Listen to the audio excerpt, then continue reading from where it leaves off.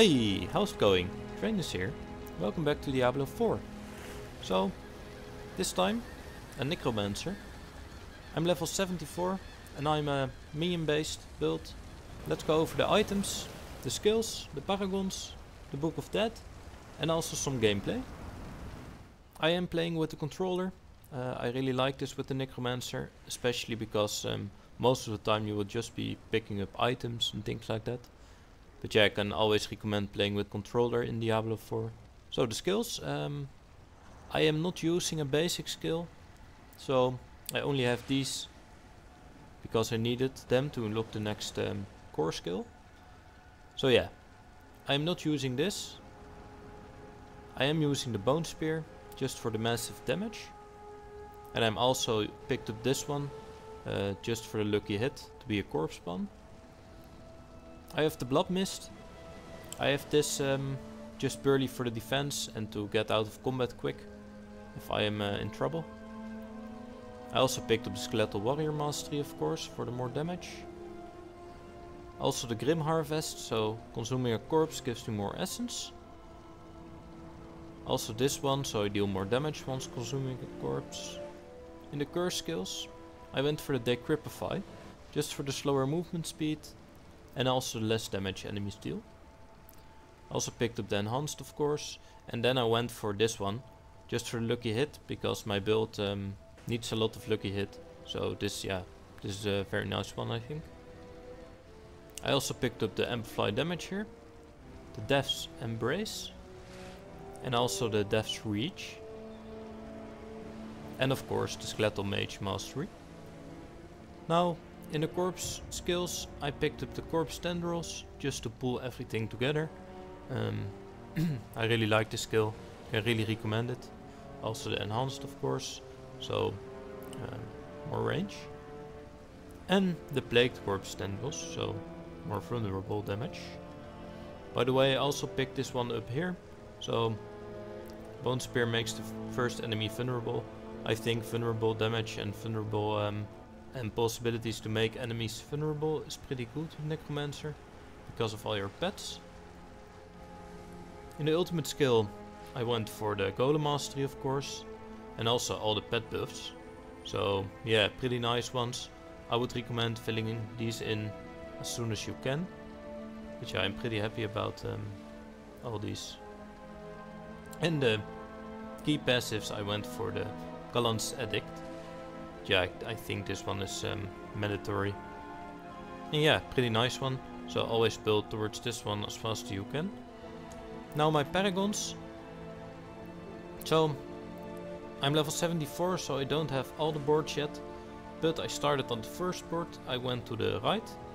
I'm also thinking about picking up this one later.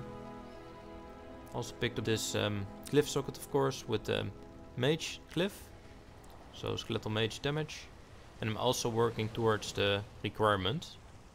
Also picked up these two just for the more armor, more damage. The second board is the minion board. So the cult leader here. Also picked up all the rare nodes. And for the glyph socket I picked the Dead Rater. So minions deal damage to an enemy, that enemy takes more damage from them. And then I went to the golem board. And I have control in this one, just for the chilled enemies and frozen enemies more damage, because my mages will cast blizzard and everything will be frozen almost all the time. And I'm also going to the legendary node here. So yeah, golem is pretty strong, so this will buff it even more. Same for the rare nodes here.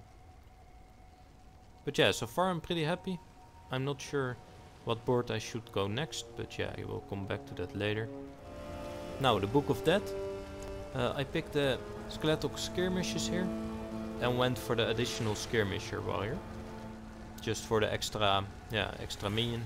For the skeletal mages, I went for the blizzards, as I said before, so the ice mages, and then I went for the essence regeneration because I'm not using a basic skill, so I are a little bit depending on other skills to generate essence. Then the golem, I went for the iron golem here, and I went for the slam that makes the enemies vulnerable. So yeah, I'm happy about these ones.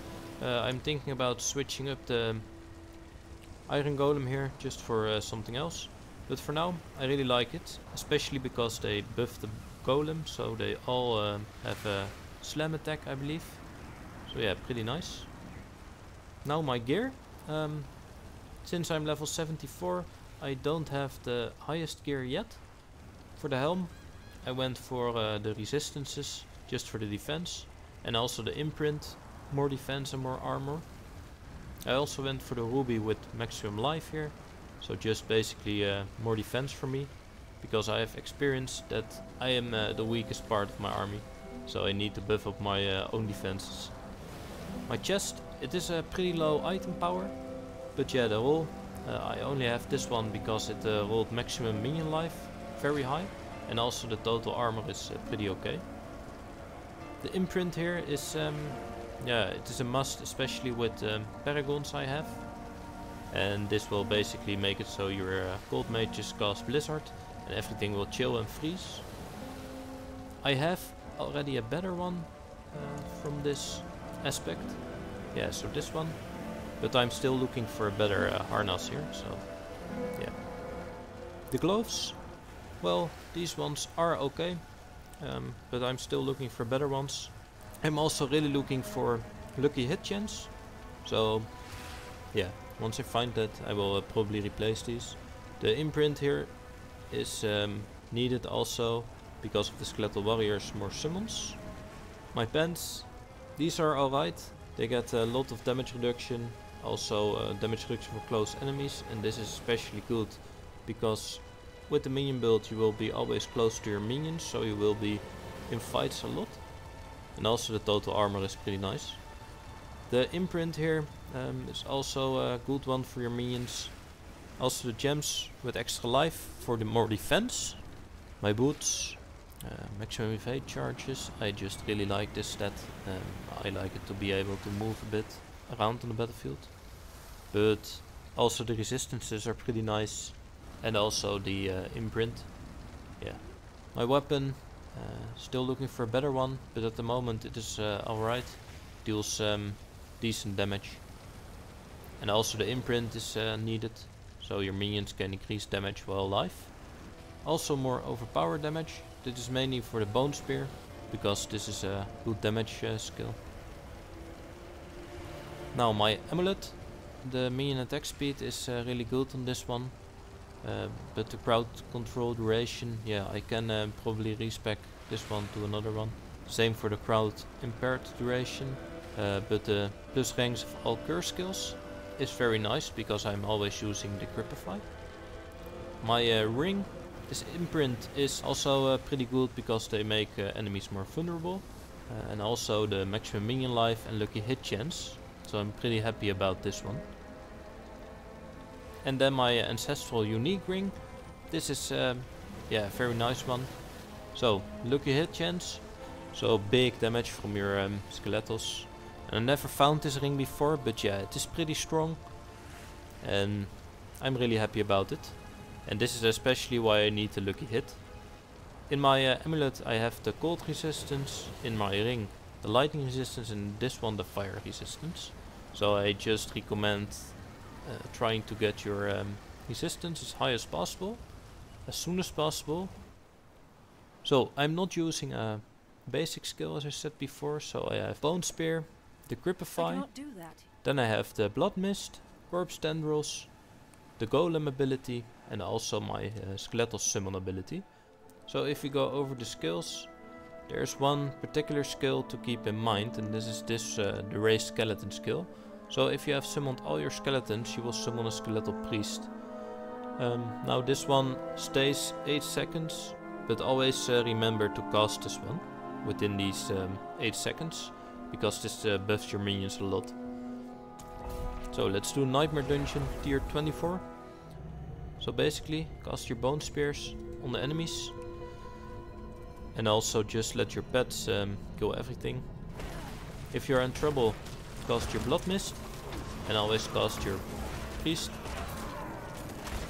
If there are a lot of enemies, use your Corpse Tendrils.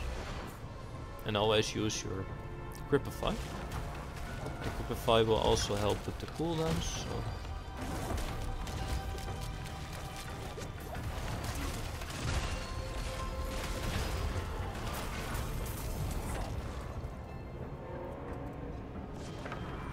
You saved my life. We need to rescue some prisoners.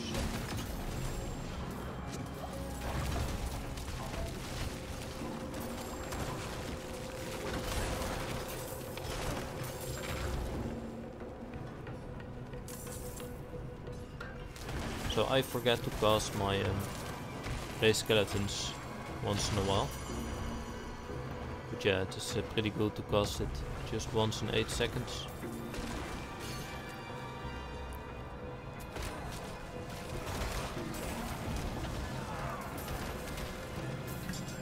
I am personally a big fan of the blizzards here. I really like this on the skeletal mages. It's also very nice with the stuns. Bless you. And also freezes, slows enemies.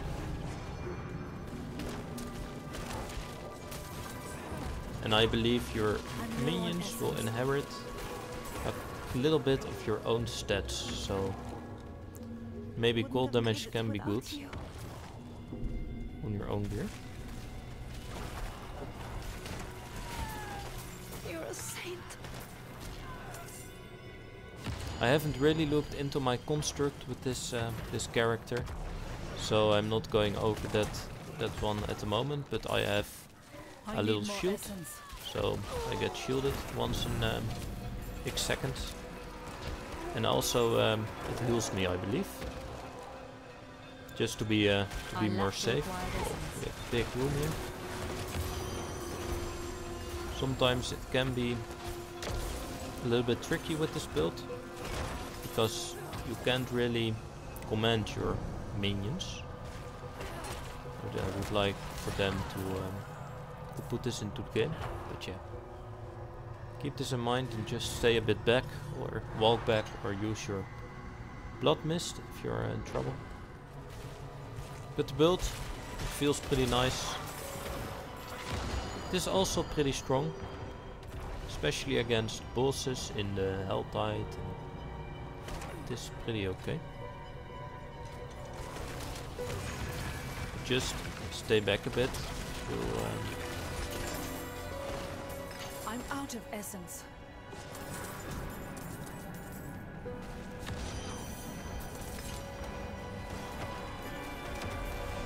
So this lightning in this particular dungeon can deal pretty hard damage.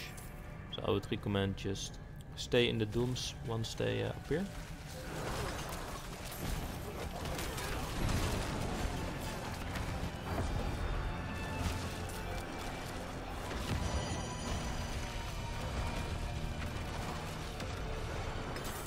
Nice. Well, this remembers me. Always take an elixir here.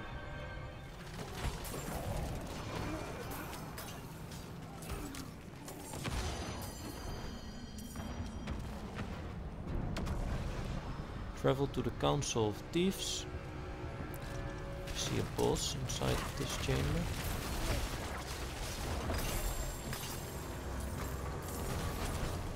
So the blood mist also makes you invulnerable for a couple of seconds. So yeah, I really like this. Just some panic button. I am sometimes very low on essence, but yeah, it doesn't really matter because your essence will also be generated quickly. But I must use my Decripify more. I always forget about this skill.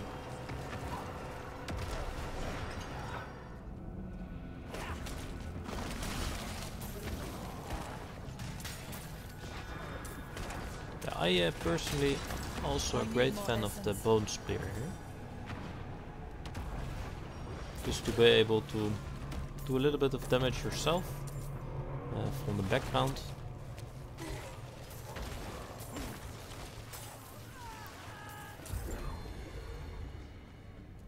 So we have Protection Shrine now. can maybe just push a bit. Blood Mist also deals damage.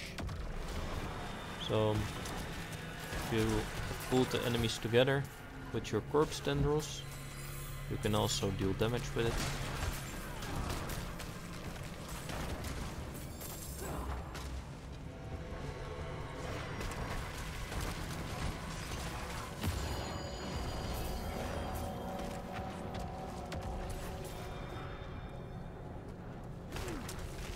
I lack the required essence. So we are near the boss. Let's see how strong these ones are. So this can be a bit hard for me. Luckily, skeletons will deal a lot of damage. Hopefully they can clear them. Nice. So yeah, it was pretty easy. So I can probably crank the difficulty up. So what do we want to increase here? I think I go for the chilled enemies, just because everything is always chilled. So let's level that one up. But yeah, it is a pretty okay build, especially if you are farming, because all your minions will just target random units around you. Clearing is pretty nice, especially in the Hell Tide, for example. But for now, thanks for watching. If you enjoyed this video, make sure to leave a like, and I see you in the next one.